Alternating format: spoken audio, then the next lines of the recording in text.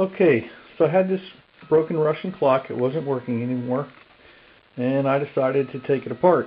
And I found a little balance wheel, and it was kind of ajar.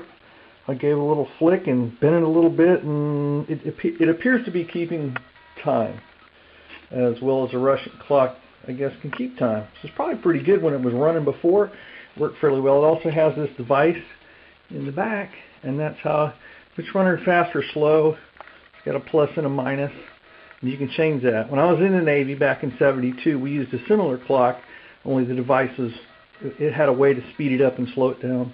Of course, only quartermasters had the keys to clocks, and they were the official clock winders of the ship. I understand they don't have quartermasters anymore, and they don't have my rate anymore either. I guess that just means I got old. But I'm going to show you how to put this back together, because I was on YouTube and couldn't find anything. I have no idea how to work on clocks. I did this by the seat of my pants, much like our government works today, by the seat of their pants. So let's get started. This is what it looks like with the mechanism taken out of the clock. Of course, it has a hinge door on the front and a locking lever on the side, and that's how you and that's what it looks like when the mechanism's out of there. It's quite the case. This thing's pretty thick. It's very well made as far as the case. I think the whole ship could sink and this thing would still survive.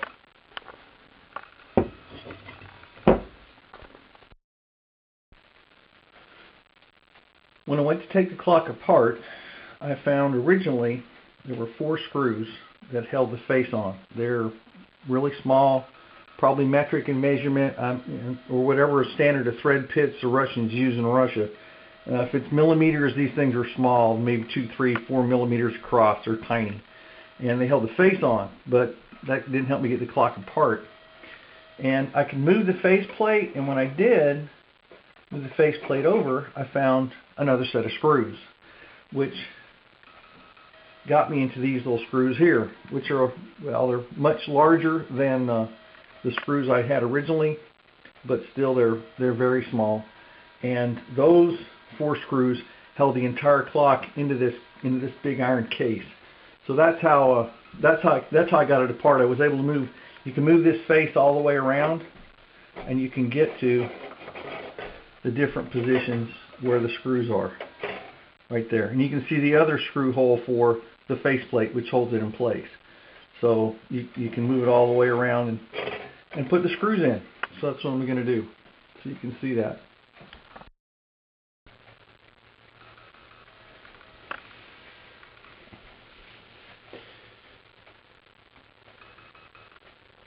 Okay, these screws appear to have pretty fine pitched thread in them. I would be using a magnetic screwdriver, and probably ain't the smartest thing to work around a clock with, but I don't want to drop these, and you want to be careful putting them in. You got to get the plate. You got to get the screw up underneath that plate, and you also can't cross thread that screw. Might be too old to do this. And they want to raise your retirement age to 69. I don't think I'd make it. So I'm going to be really careful. Don't look like I'm being careful.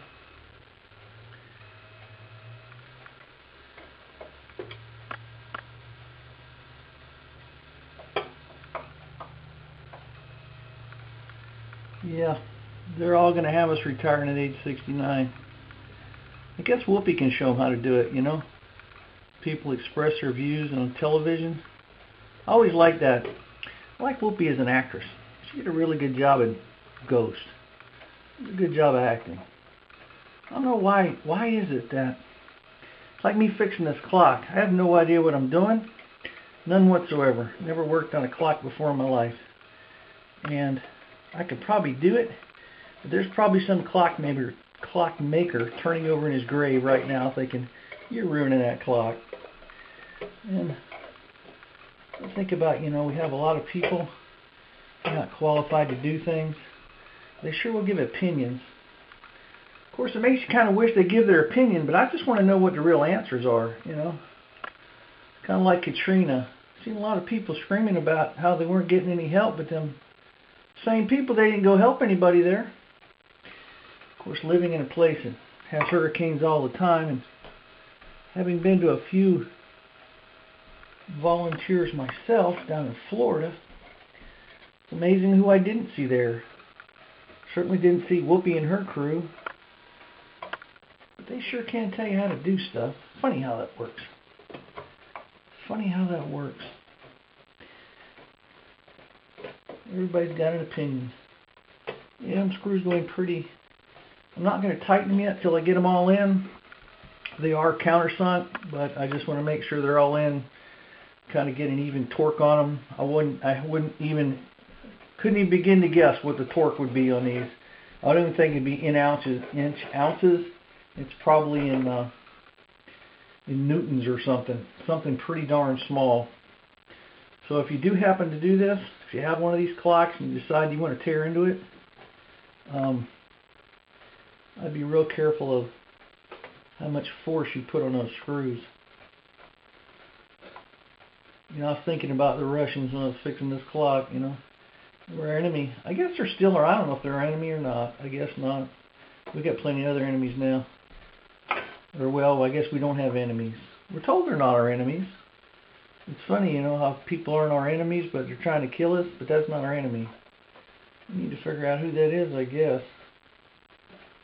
But, so you got to get that screw up underneath that plate. I apologize for my mind just going on here about stuff. But I got to say something, or this video is not going to have any sound to it. So, you know, I love the philosophies of politicians. You know, like you got that philosophy: you feed a man a fish, you fed him for a day. Of course, if you teach a man to fish, shoot, he'll never work again. He'll just be fishing all the time. But and more people don't want to work. Everybody wants to get on some kind of dole, and then all the rest of us got to support them. Not sure how that's supposed to work. If you're going to recruit people to do it, don't keep sending jobs overseas. We don't make anything anymore. We make some stuff, I guess. So we're making something. We want to sell something to these other countries. But anyway, so there's the last one. And all I have to do is find that last screw.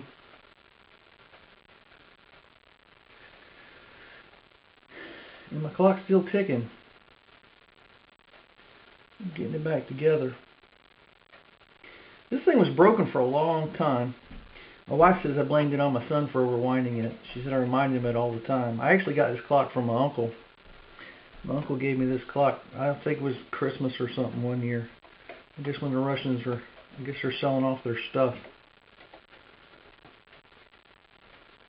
Kind of like a garage sale when you got all this old equipment. You get some clocks to sell.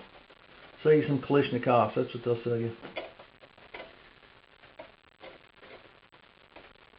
Anyway, as you can see, I'm struggling with this screw because I got to get this plate up far enough, but not too far. See, the biggest problem I had was that hands in the middle, because I thought you could take the hands off to get underneath this plate, but I couldn't figure out how to do it, and I was afraid I'd tear the thing apart. Well, that's a joke there, isn't it? Try that again.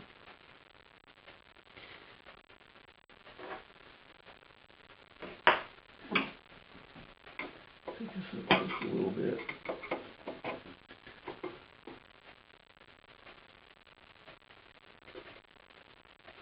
But anyway, this is the kind of surgeon I'd make. Not funny about doctors, isn't it? I was telling somebody the other day, you know, electricity is really dangerous. If you had to put a circuit breaker in your house, you can go to Lowe's, Home Depot. I don't know if I should mention commercial ventures and buy a circuit breaker. put a breaker in your house.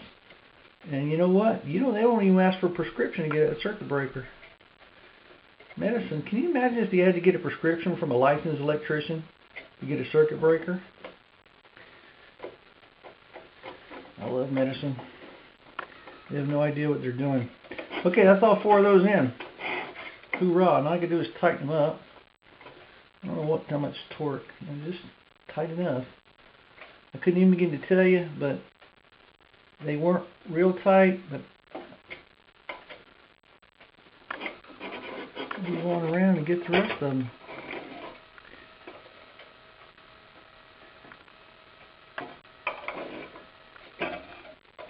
And like I said, I'm absolutely sure this is not how you repair this thing, but I have no idea, so I'm just winging it here.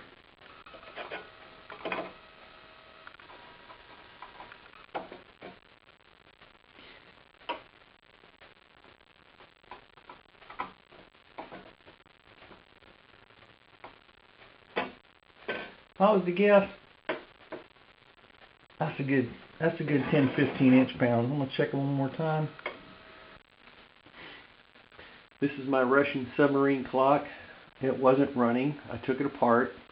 I made a video on how to take it apart because I couldn't find anything online. I figured it might help out a few people that I saw with these clocks. I don't know if they work or not, but it's been running. It's been running for 2 days now. And I was going to wind it up and see if it continued to run. And this is how that's done.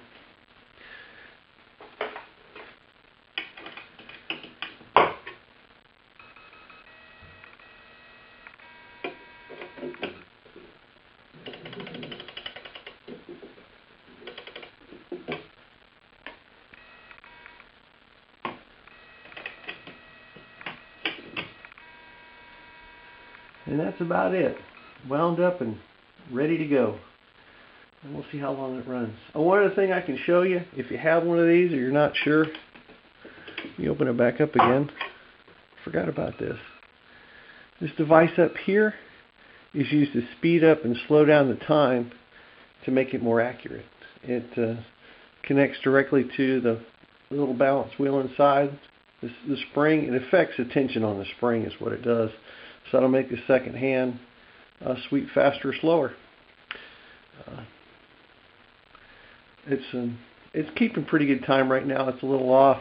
I got a little off the center. I might have to go a little bit more, but I'm going to let it run out some and see what it does and go from there.